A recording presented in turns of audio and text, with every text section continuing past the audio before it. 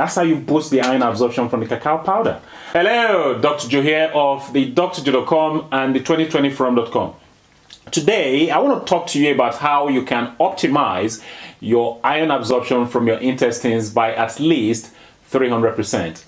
How you can maximize your iron absorption from the gut by at least threefold. And here is the background to this. A lot of us will get our iron supplies from plant foods. And the iron that is present in plant foods is called non-heme iron. And I'm referring to the iron you're going to get from things like vegetables, some grains, and some fruits. Now, some foods that are manufactured are also fortified with iron as well. And the iron that is used for this fortification is non-heme iron. And here's the other thing. Some of you may have been prescribed iron supplements that you are taking on a daily basis. Now, guess what is used in the iron supplements? Well, it is non-heme iron. On that basis, it is thought that 85% of the iron we consume is made up of non-heme iron, which means only 15% comes from heme iron. And heme iron is available only from animal products. Now, is there anything wrong in consuming non-heme iron? Clearly, there isn't. There's nothing wrong in consuming non-heme iron. However, non-heme iron does have one very important drawback, and that drawback is the fact that non-heme iron is poorly absorbed from the intestines. But do not despair, because in this video, I'm going to show you 6 hacks that you can employ to improve your iron absorption, your non-heme iron absorption from the intestines.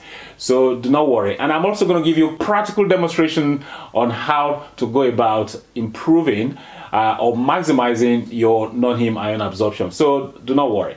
So here are 6 tips to help you boost your iron absorption by at least 300%.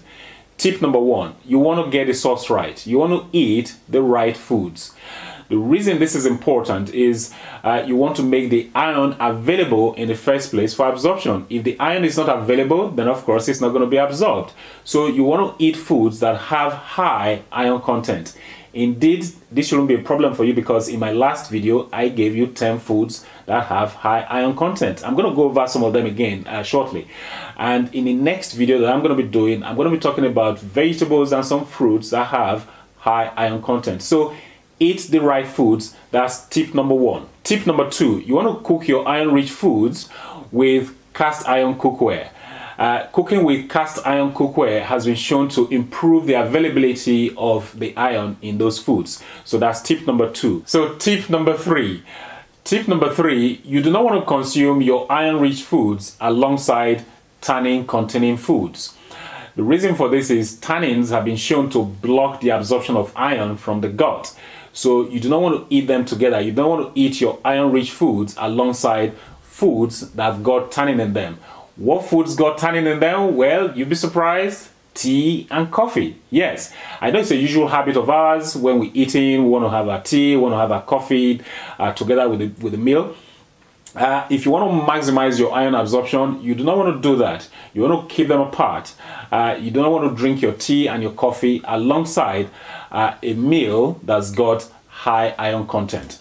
So that's tip number 3. Tip number 4, if you are taking calcium supplements, do not take your calcium supplements just before your meal, during your meal, or soon after you've had your high iron containing meal.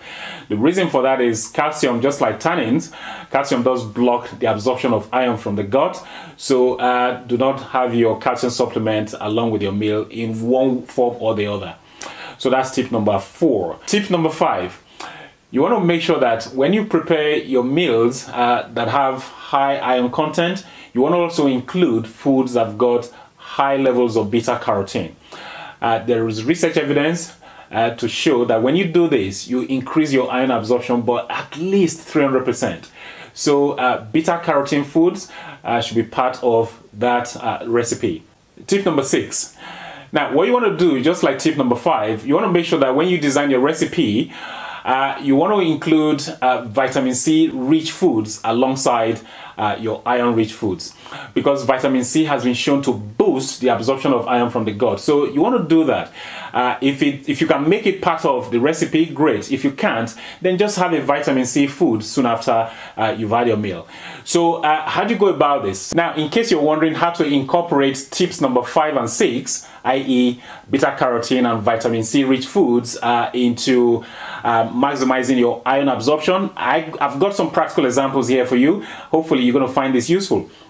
So you remember I talked about oysters, clams, shellfish being high in iron. Well, when you make your recipe involving oysters, clams or shellfish, have some tomatoes with it, okay? High in vitamin C. Include some tomatoes in the recipe. That's one way. Now, I also talked about white beans being high in iron. Of course, I've got cannellini beans here. Just one example of white beans. Other white beans also apply. How about you include some sweet potatoes in your recipe? Okay, very easy combination. And it works, okay? White beans along with sweet potatoes. Sweet potatoes have high beta-carotene, okay? You see, it's not that difficult. Cacao powder. Well, of course, cacao powder is high in iron. How about you add your cacao powder to a smoothie that's got strawberries in it? Okay, it works. Okay, that's how you boost the iron absorption from the cacao powder. Next, tofu. You chopped your tofu blocks and you want to do a nice recipe. How about you include some bell peppers, high in vitamin C? Okay, bell peppers, tofu, they go together. It's not that hard. And next, sunflower seeds. Okay, when you have your sunflower seeds, how about you just have an orange afterwards? It could be 1 or 2 oranges. It doesn't have to be one. But, you know, vitamin C rich food, sunflower seeds together, boost absorption. Next, you remember I talked about my cashew nuts, my love for cashew nuts. How about you finish having your cashew nuts, have a peach or 2 peaches or 3 to boost the iron absorption from the cashew nuts. Works. It could be peaches, it could be apricots, it could be kiwi, it doesn't matter. Just have fruit alongside your cashew nuts or soon after to boost the iron absorption from the cashew nuts. Next is edamame beans. Edamame beans are high in iron. How about when you design your recipe, you make sure you got some carrots with it, okay? It works. Very simple to do. Just do that and you'll be boosting the iron absorption from the edamame beans. Carrots and edamame beans. You see, it's not that hard. It's very simple to incorporate beta-carotene alongside your high iron containing foods, and also incorporating vitamin C alongside your high iron containing foods. It just works. Question: is it possible to use fruit juices like apple juice or orange juice that are high in vitamin C alongside our high iron containing meal? Well, yes, you can. However, that answer comes with a caveat. And the caveat is this: I see fruit juices as a sugar bomb. And most adults who are watching this video, they already have metabolic issues. And the last thing we want to do is send our blood sugar levels through the roof just because we want to optimize our iron absorption from our foods. So the approach I would prefer is for you to use the regular oranges, the regular bell peppers, the regular apples, the regular tomatoes, as opposed to going for the shortcut of using fruit juices. Okay, so hopefully that helps.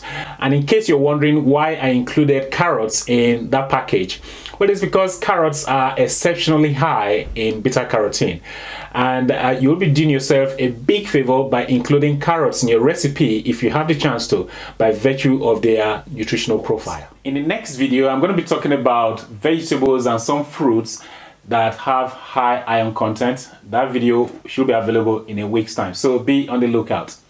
So if you got some value from this video, as usual, please give the video a thumbs up, please like the video, and please share this video with your friends, family and colleagues. Now, if you liked the examples that I showed you here on how to incorporate beta-carotene and vitamin C into your foods that have high iron content, if you liked what I did there, please let me know in the comment section. Or if you got any other comments or any questions, please leave them down below as usual. I think that's about it. Until next time, well, this is Dr. Joe signing out.